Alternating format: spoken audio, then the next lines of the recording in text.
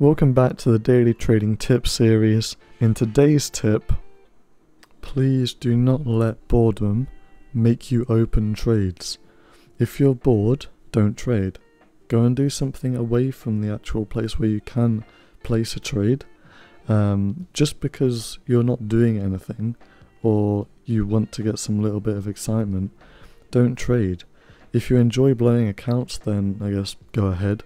But if not, then just go and do something else, or trade a different plan, or just go and do something where you're not going to be tempted to get in and out of trades because you're bored.